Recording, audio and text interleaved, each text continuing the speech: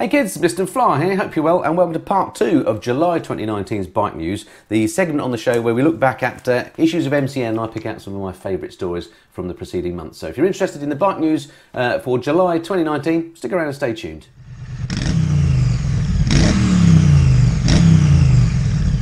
Okay then, two more papers to go through. If you haven't seen part 1 of the July Bike News, you might want to go back and watch that first. Posted that a couple of days ago, I'll put a link up here somewhere. Go and have a watch of that and then come back to part 2 because this is a continuation. I've got a few stories to go through from the latest 2 papers from MCN and then I've got some parish notices to give you some information about what's coming up on the Mr. Fly channel over the next couple of weeks, so you're going to want to stick around to the end to watch that. Alrighty then, without further ado, let's crack on with the Bike News then.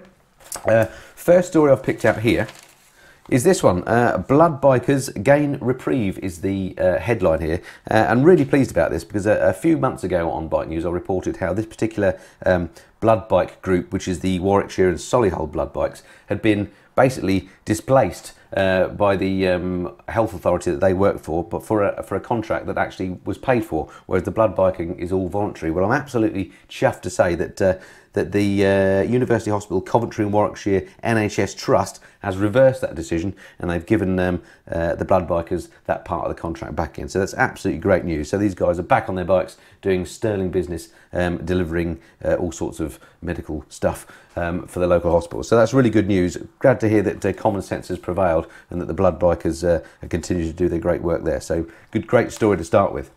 Alrighty, next one I picked out. It's all about the style, is the headline here. This is the new BMW R18 Concept bike. We've talked about it before here on Bike News. It's an incredible looking machine. I mean, it is a concept bike, but they do seem to be quite confident that something like this is going to be put into production. In fact, it says it's months from production, but it doesn't say how many months. But it does, you know, they're implying it's definitely going to be made. 114 bhp, 1.8 litre, this massive boxer engine, 1800cc. Again, BMW are becoming synonymous with boxers, aren't they? Well, I say becoming, they always have been, I guess. And this is the biggest one they've ever made. I think it's incredible. It says in the article here, actually, production builds by November, which seems very soon to me. But there we go, we shall see. We have been seeing pictures of this bike, little teasers for a while. Maybe it's closer to production than we think, but I love the looks of it. Whether I want to buy one over, say, the new Triumph Rocket 3 that we've been teased with pictures of, I don't know, I'd have to see them both. This looks much more kind of old school looking than the new Triumph does. The new Triumph looks like a modern take on Bruiser muscle bike, whereas this looks like just like an older muscle bike, if you see what I mean. Which one do you prefer? I'm not sure. Anyway, generally speaking, I'm not a big fan of the big sticky out cylinders on the boxer engines, as much as I'm sometimes accused of being a BMW fanboy because I'm always going on about my GS, which of course has a boxer engine. One of the things that went against the GS when I was selecting an adventure bike was the fact that it had the boxer with the sticking out cylinders. I don't like the look of it. The great thing of it is it means the centre of gravity is low. It means the bike is easy to manhandle around, and this one will be exactly the same. But there we go. What do you think of that? The R18 Concept. Goodness knows how expensive that's going to be. I would wager it might be more expensive than the Triumph, but I don't know. We'll see. Lots of exciting bikes coming out again. What a great year it's been for new motorcycles, and what a great era generally we're in if you're in the motorcycle buying public. All right, next story here. Sales seesaw is the little article that I've pointed out down here. It's basically talking about the fact that bike sales were good at the start of the year and they've dipped a little bit, but the thing that drew me to it is this little picture of a Royal Enfield Interceptor, which remains selling really well and still remains the best 650cc up selling bike. So in that segment of 650 and above, if that makes sense, the Royal Enfield is absolutely outstripping everything else. So great news as somebody that's just bought one of these, and I entirely understand why. It's a great little bike. This is rapidly becoming the Royal Enfield show, isn't it? I'm sorry, I'm just in that honeymoon period with my bike where I'm loving it. Okay, next one. What's this? Might be a bit of a surprise. This was a while ago and I marked these up. New Panigale V4 is Ultimate 916. Yeah, now this is interesting. So I love the Panigale V4. I borrowed one. I was lucky enough to borrow one for a couple of weeks about 7 or 8 months ago from Ducati, and I absolutely loved it. It's my current favourite sports bike. I think it looks beautiful and it rides beautiful. It's an incredible bit of kit. But what they've done now at Ducati is brought out a what they call in the Panigale V4 25 Anniversario 916. When I say Anniversario, I should have said Anniversario, probably. Anyway, here we are, here's a picture of it. It looks lovely. So I'm nothing against this bike per se, but what I think is odd about it is that they've taken a Panigale and they're basically calling it the ultimate 916. It clearly is not a 916. It's a Panigale. So I wonder if, you know, in 20 years' time, is there going to be an Anniversario Bologna Panigale Anniversario 916, if you see what I mean, you know, an anniversary of the anniversary one. I don't know. There's something about this where you're calling one bike another. Maybe I'm missing the point here. Maybe I'm labouring the point. Anyway, there's something about that just feels wrong to me. I don't know. Maybe I'm just being daft. But it does look lovely. Unfortunately, I won't be able to buy one. 500 being built only, and they're £36,995. They're probably all sold already. But again, like all these exotic bikes that we see that are out of our reach, it's great that they're made, aren't they? And there's no arguing. It does look an absolutely fantastic bike. And there's a picture here of Foggy, who was at the launch at Laguna Seca, which is in California. In fact, I drove past Laguna Seca myself only 2 weeks ago when I was on my family holidays down that way. It's a shame that you know, didn't know that was on. Not that I would have been able to gate crash it or anything, but would have been nice to have seen. Anyway, there we go. So that's the new Panigale V4 Ultimate 916. What do you think about these bikes that ape back or are out to celebrate previous bikes? Not sure about that myself. I think we should move forward. Okay, next thing.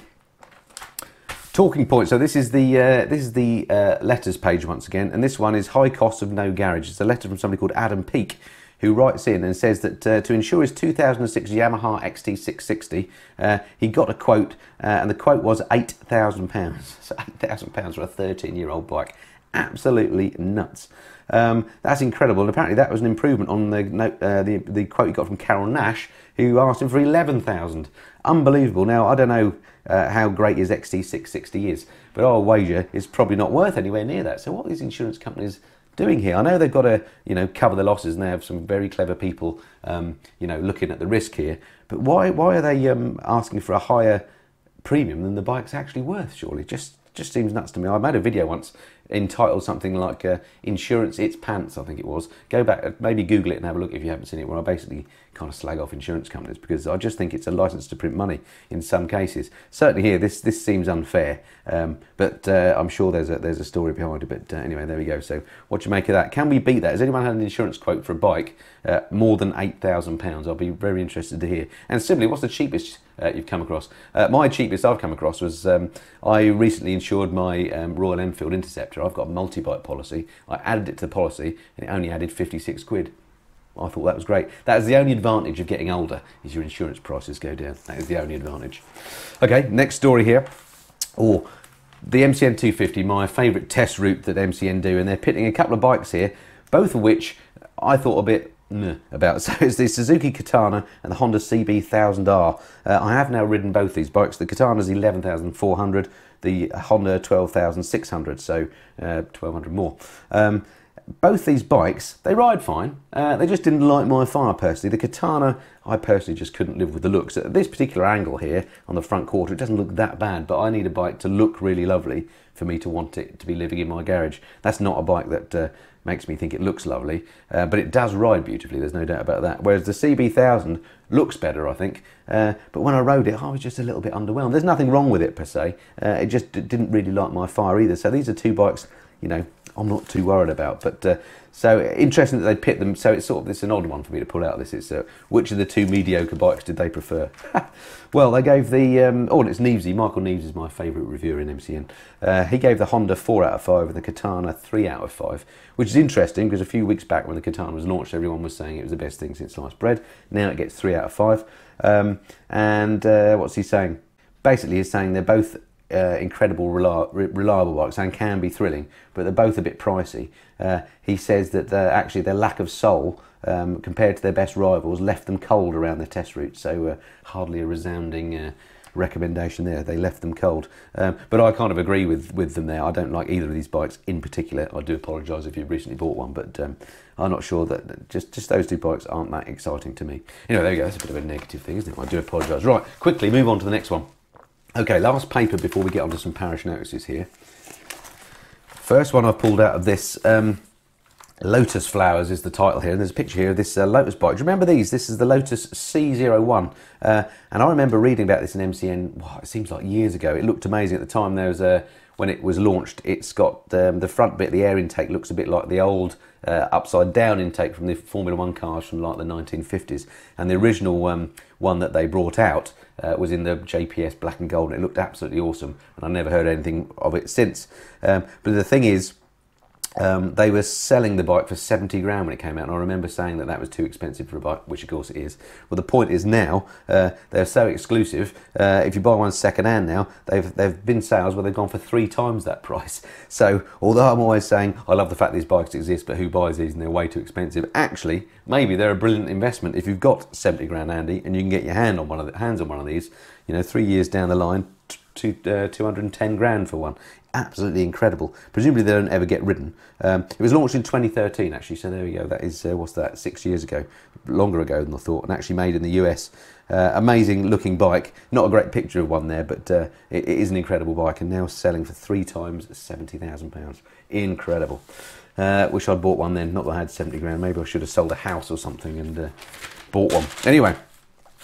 Next up, a Moto 2 racer for the road. Now this is the big story, I think, of this month that everybody's been raging about. And how long have we been talking about Triumph bringing out a new version of the Daytona? We all knew that with the new, or newish, 675 triple engine that they now have in the Moto 2 racer, and also of course having the current Street Triple and so on, that of course a Daytona would make a lot of sense. So they stopped making the 675 back in 2017 was the last one of them, I believe. So there's been like a gaping hole in their range for a small sports bike, and now they're saying in 2020 they're going to be bringing out this new version of the Daytona, limited edition. They're only going to make 765, but it's going to be an absolutely epic bike with that engine in it as well. It's got a lovely paint scheme that's got sort of it's got a carbon fibre finish, and it sort of apes the Union flag. I think it looks brilliant. Don't know what the prices are yet, but I imagine it's going to be a very expensive bike if it's limited edition.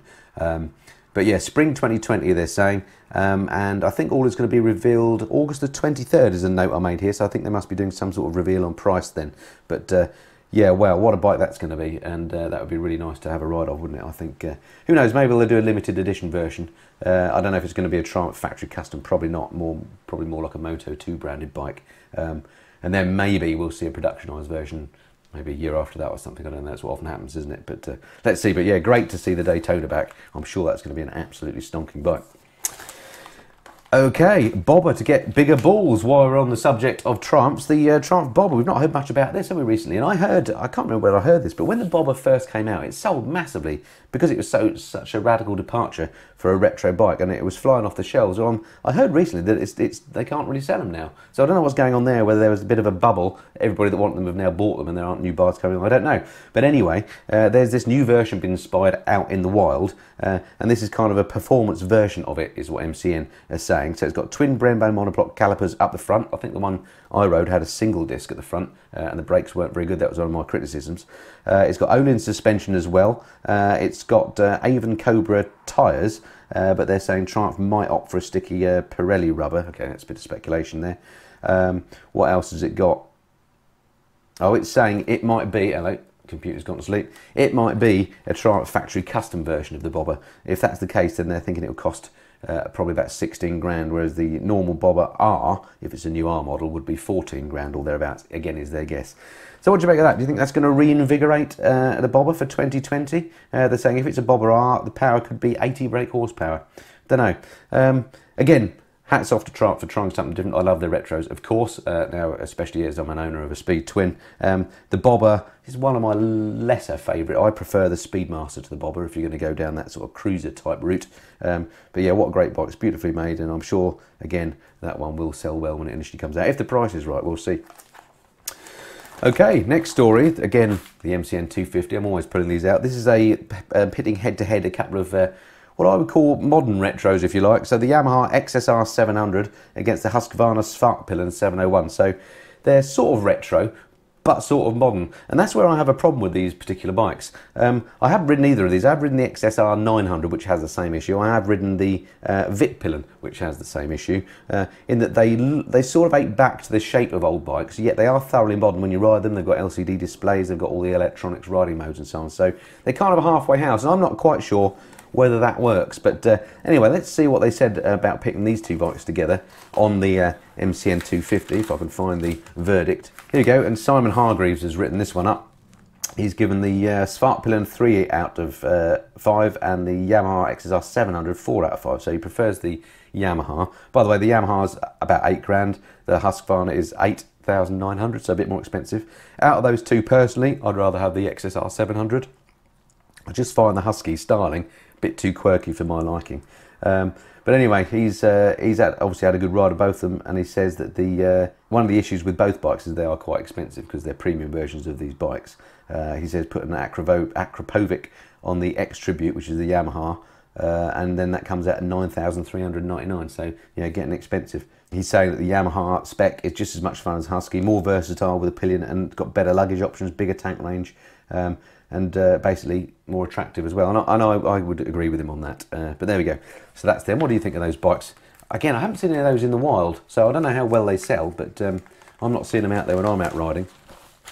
Right, and the last story before we get to Parish Notices, how are we doing on time? Well, not too bad. Is this.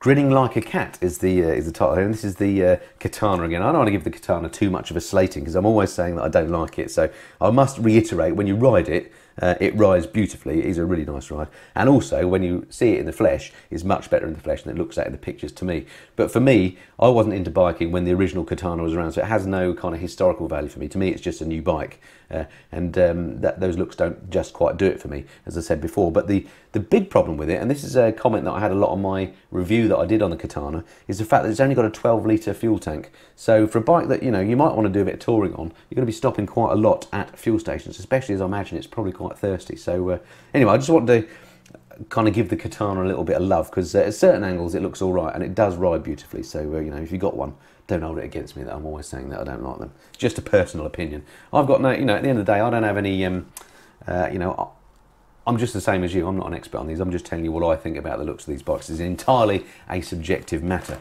Alrighty, let's get on to some Parish Notices then. I promised you I'd tell you what's coming up on the channel.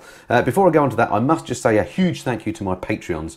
These are the guys that support the channel financially, along with my sponsors. My sponsors of this video is Custom Fit Guards. They're the guys that make the earplugs that you see me wearing on the touring video, so thank you to those as well. But yeah, just wanted to doubly shout out to the Patrons. You've been fantastic. I've been running that scheme now for 3 months. I'll put a link up in the corner. Go and have a look at my Patreon video if you don't know what that's all about, and it'd be great to have you come and join us there if you can.